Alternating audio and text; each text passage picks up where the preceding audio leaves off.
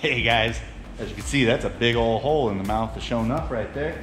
Well, I think it's time to fill that hole, dust some dust off this old girl, try to get some more progress made. I don't know about you guys, but I'm feeling some new vigor, some new life. So let's get some stuff going. So today I got a little pile of goodies. Got a little tiny core here. We're gonna stick that up front as a radiator. I got a pair of some SPAL fans, some spalls. And these little things move some air for what they are. I've always liked the way that they move air, so. And I got just some material to, you know, adapt the end tanks to where I need to get by the frame rails. And of course, my Dash 16 bungs to complete the ends for our coolant lines to hook to.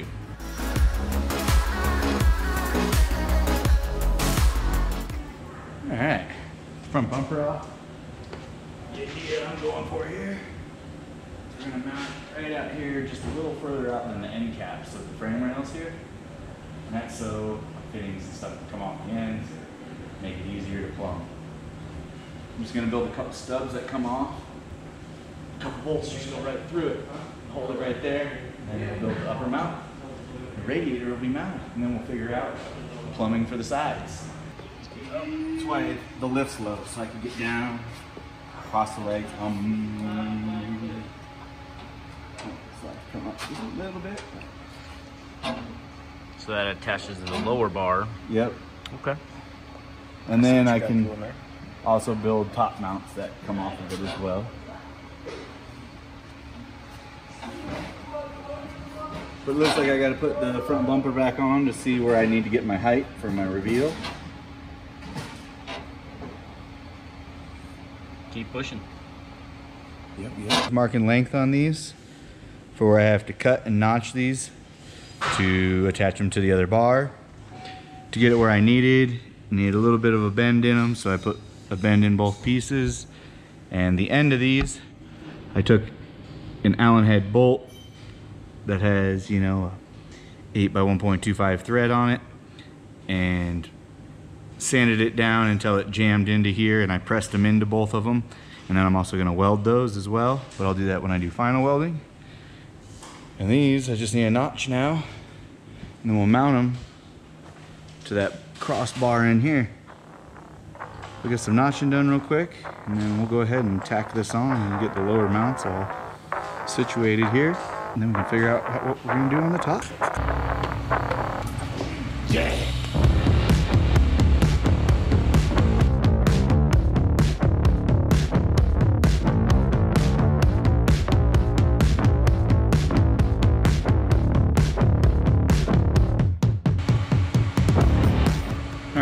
Those are fully welded around.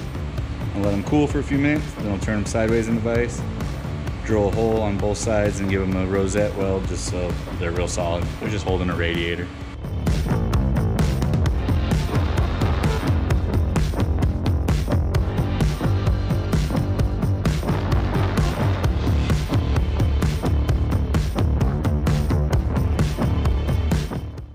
So next thing I need to do is just hit it with weld. And we'll consider these ones studded. I opted for studs versus nuts on the end because in the event of a nut rattling off, the stud will still be there to still hold the radiator up.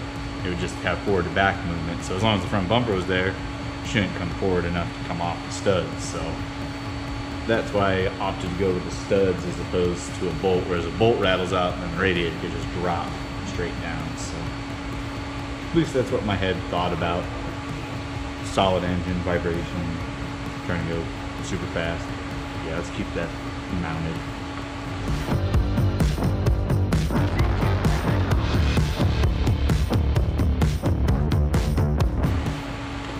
At the very start of that weld, I like to start without filler rod because I like to get the two metals to fuse together and then get them hot enough that they're actually puddled.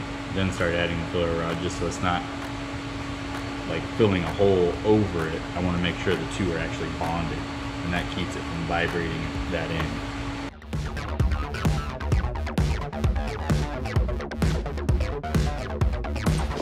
Yeah. Cool. Well, that's done. And I'll go ahead and bolt those and nut them down to the radiator.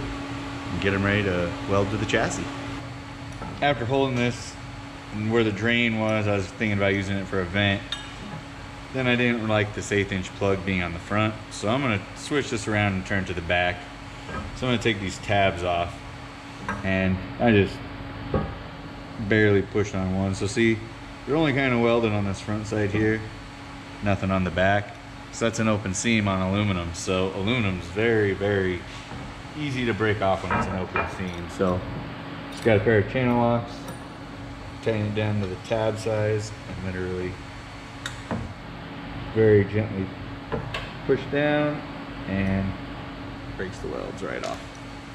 And that's just because they didn't go around and finish the whole joint. If they would have finished that whole joint, it'd be pretty strong, you know, but they didn't on the front to give it clearance for the bolt, and they didn't on the back just to give it a clean line finish, which is definitely still strong enough just to hold the radiator. But I didn't like where they were, so I'm gonna go ahead and just snap these 4 off,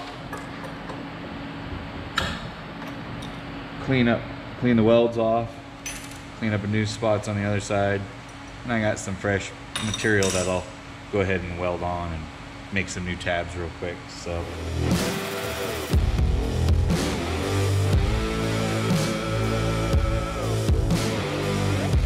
just gotta slide in here without moving and get it tapped.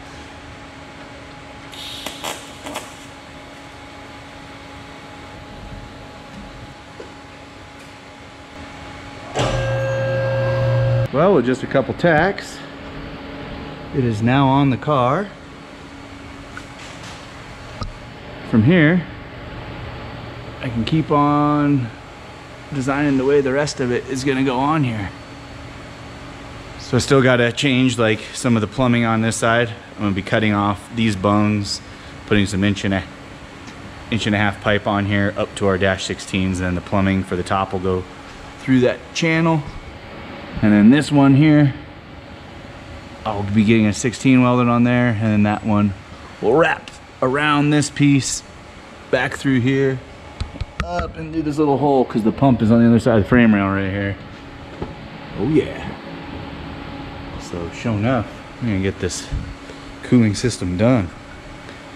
And then after I get these mounts all finished up, I gotta build a shroud to hold our 2 fans. So pretty cool stuff coming together. Well, since it's hanging here, let's go ahead and test fit the bumper cover real quick.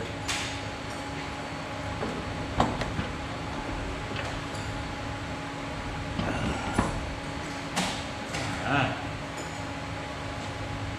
Yeah.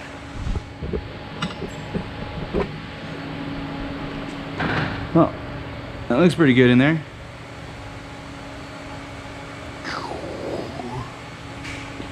Looks like an intercooler, but it's not. It's our radiator. Heck yeah, that fits nicely. I'm satisfied with that. So I'll go ahead, finish up the welds, build some top mounts, and then we'll move on to shroud and plumbing. All right, so now that I got the radiator mounted, I need to make a fan shroud. So I went ahead and measured the actual core dimensions on what I want the shroud to cover, and that came out to 23.5 by 7. So I'm gonna go ahead and draw up my fan shroud on a flat piece of aluminum, and then we'll go ahead and cut it out and then fold it up on the brake and make a shroud.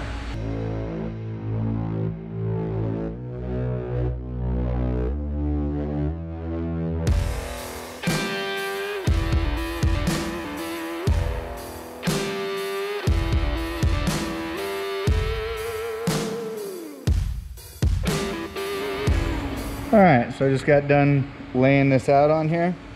So all these scribbled marks, that's all excess that needs to get trimmed away. This end's gonna be square. This end is gonna have a little bit of a kick to it. And then I just need to measure this length of the line, and then we'll measure that out to here, and we'll be trimming a little bit off here, but I need to measure that for what the length of this will be. And then mark the bolt holes, and of course cross centers of those are going to be the center of my fan holes. And this piece of tube is darn close to the inside of that, so Went ahead and marked that so you guys could get a visual of it. Just about there. So now we're just gonna trim off the excess, trim out the holes, then we'll fold it up.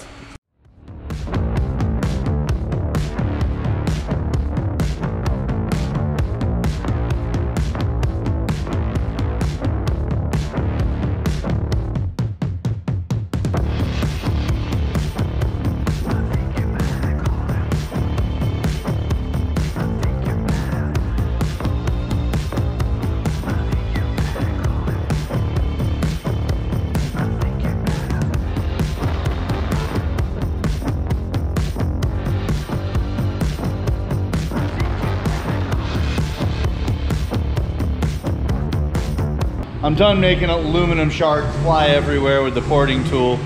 I got my holes all wallered out to the size they need to be. Woohoo! So next I just got all my pilot holes for all the mounting bolts. So I need to go ahead and drill those out to the nutsert size and then put 8 nut rivets in there.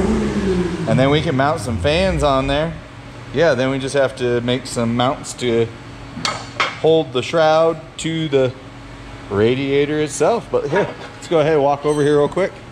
All right. Well, so there is what we got. Woo! Yeah, fits nice and flush up top. Should be pretty equally flush down on the bottom. Yeah, that's pretty nice. And I do have both fans offset to this side so they're clearing the fuel cell. All right, so got the holes all cut out and we're moving on to mounting the fans. So I got the radiator off. Well, it was on the car. I also wrote which side was the top, which side the shroud went on, and then I also wrote the top on the shroud. That way I get the correct alignment since it's on the bench and I don't get all flipped around and weld it the way I do not want to. So we will go ahead and set that down and we're gonna place the top to top on the shroud side. Real tight to the edge.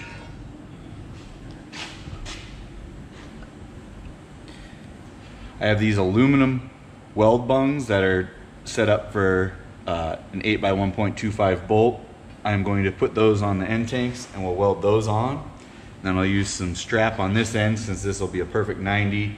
And then this side I'll just take some aluminum that I used from the shroud that was cut off and put a brake in it to match the angle and build the mounting tabs for this side. So I'm gonna get those all shaped out real quick and then we'll go ahead and weld those on and have a complete fan shroud, and then we'll move on to our plumbing on the dual pass side of the radiator here. Gauge wide. Holes.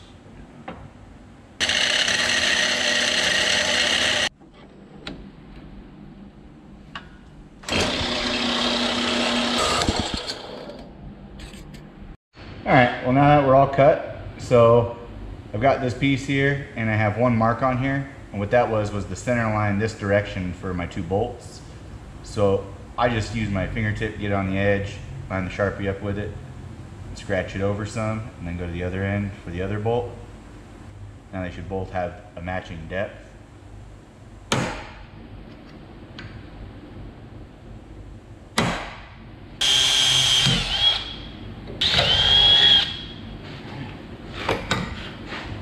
And there's one bracket. I'll go ahead and take it over to the sander. I'm gonna round these 2 corners and clean it up a little bit. So that's one side, and then we'll go ahead and get the other side knocked out too.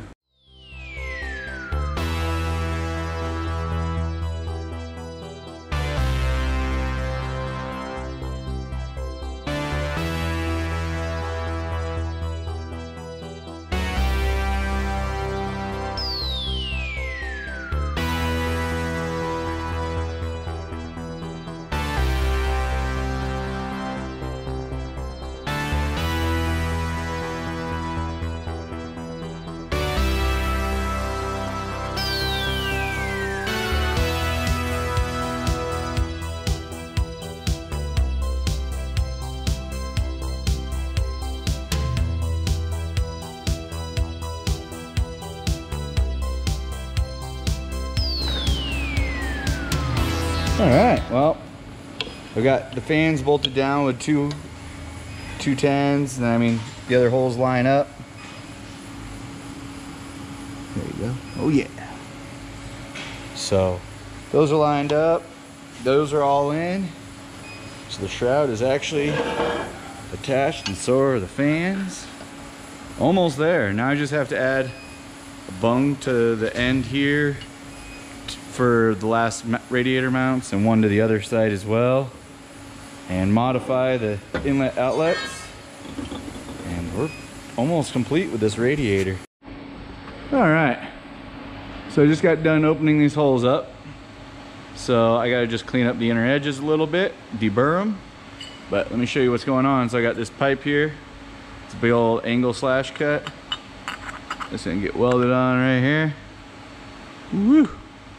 Just like that. And I got this other little one here.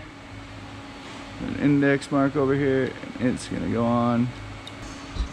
And then both of those will have -16s on them. So that'll be the ins and outs.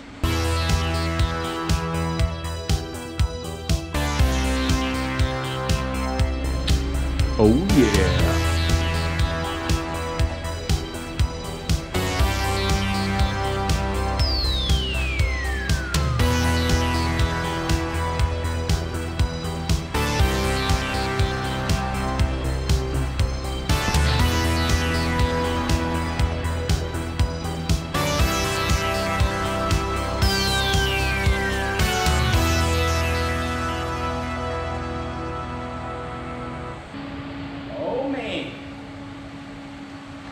Look at that.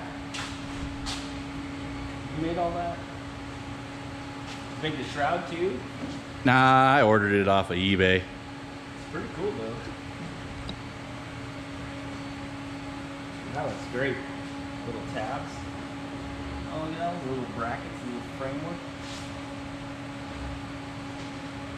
Oh, and it's on your little thing that you can take everything off of.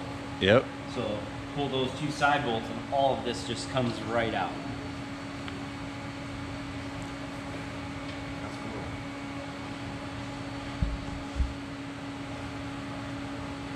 That's rad, man. Heck yeah. So that's what you've been over here sneakily working on when no one's looking. Yeah, well, it's been quiet, so I've been getting stuff done. I like quiet rooms. Yeah, right. They're awesome. I like being the noisiest guy in the room. Yeah, makes sense. Looks good. Awesome. Yeah, I just washed the rest away with brake clean and stuff, but Yeah, that's pretty cool. yep, and then the coolant will just shoot down the frame rail and connect right over here. Oh yeah. So it'll just be a quick little scoop. And then this one cuts in right back in, right behind the tank here. And then it's got a 170 degree or something, 60 degree to the pump right here. That'll go out to that. Okay. So now we're ready to make some line. Or just about ready to make some line. Yeah, pretty darn close. So. Ooh, and after line becomes some wiring, and after wiring becomes some running. Boom, boom. Yeah, it's almost there. It's good, and you got the EGTs all on. A bunch of little things done. Yeah, just got to finish up the wastegate recirculation. Is they're just going to go right back into the... Yep, that way we only have one hole. That's right. It's almost there. I dig it, man. Woo! Sho'nuff. Sho'nuff. We're out there. Getting closer all the time. Sean's been working super hard on it, so pretty stoked about all that. It's been awesome, man. We've been trying to get back to it for a minute now, but our workload has been wild, and there's just what, 4 of us, so it's been pretty tough. So Yeah. So we'll just keep on pushing, keep on trying. We made a little window, and we're doing another little push here. See if we can't get it closer and eventually rolling and running and try to make the track this year. It's the goal, but 2020 has been a wild year, and we haven't been able to do everything we want to do. Just like everybody else, we gotta kind of be budget-minded and think of everything, but we're getting close. The transmission's here, the clutch is here. We've got some dowels that you got coming or something to... Yeah, to get the bell housing lined up to within like you may a couple show hundred. everybody what that entails, or that video will come up pretty soon. Of what you do to get the transmission just perfect, so it's easy on the input shaft. I think that's about it, right? Yeah. Once we get the tranny in, then we make the drive shaft and get all that going. So Yep. So that'll be coming up soon too. So I'm looking forward to all that. It's cool. Good job, dude. Thank you. Thank you. I think everybody watched the video. Drop a comment below and let Sean know what you think of all this and what you'd like to see next. So, right on. Heck yeah. Well, guys, I got the radiator mount built. The radiator's built. The fan shroud is all complete. So I actually have that built. I'm excited to be moving on to the next part of the checklist. So whatever that might be. Hope you guys tune in next time to find out what that's going to be, and let's keep it moving on. Remember, like, subscribe, check out our merch at Pfispeed.com, and like always, tell all your friends and keep watching. Thanks, guys. I can't hear you. Wow, look at the front of that. Holy cow. It almost looks like a big old intercooler, doesn't it? It does look like an intercooler. Yeah. Being a bar and plate radiator. Yeah, being a bar and plate radiator. It's got a bitchin' look. Super fresh. Things are coming together. The bumper on it looks amazing. I can't get over it. It's starting to look like a car. So we still got to try to take care of our wheels and ECU and wiring harness and shocks. So huge tickets, but we're working on it. We're trying like crazy, tuning like mad, putting cars together, and trying to make this happen for everybody. It is awesome, but I'm getting super stoked about it all. Very much looking forward to it. That looks awesome. Good job, Sean. Thank you. Thank you. You totally outdid yourself again. Dun, dun, dun. I always strive to do better. Yeah, I know. That looks good. I can't wait to see the hoses on. Yeah, this is just looking great. Looking forward to it, that's for sure. Sho'nuff. Sho'nuff, we're gonna work on getting it done.